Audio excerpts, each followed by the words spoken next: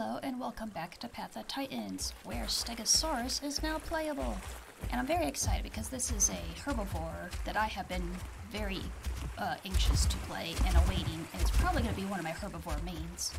So you can expect a lot of Stegosaurus.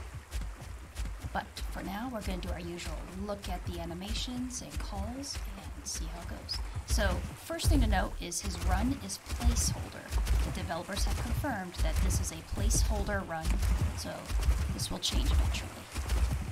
And he trots around. Let's look at the calls. Let's not be near a hill. Let's go stand on this little island here next to these weird little cave things that I've never seen before. Alright, so here's his one call. 2 call. 3 call. Let's see that one again from this side, because he kind of curves his tail around. 4 call. And F call. Now let's look at the emotes, as always. Shaky, shaky.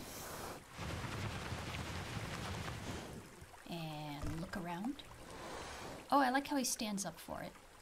Because, you know, there is some speculation that Stegosaurus could feasibly go bipedal like that to at least reach things.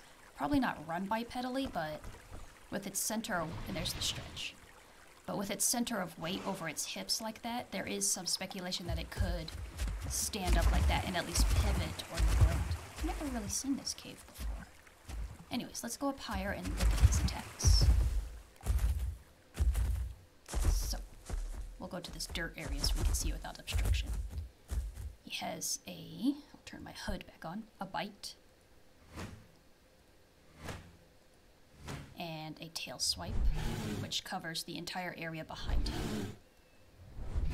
So, that looks good. Let's come down here again and let's look at his sit and lay down animations. His sit.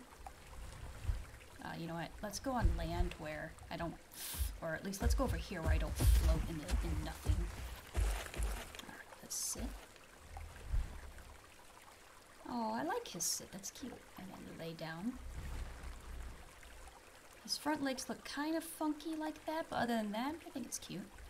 Anyways, that is Stegosaurus. It is now on a live build for everyone to play. Enjoy. Well, not everyone. You know, the free mobile has restricted download access because it's the free mobile version. But everyone else enjoy.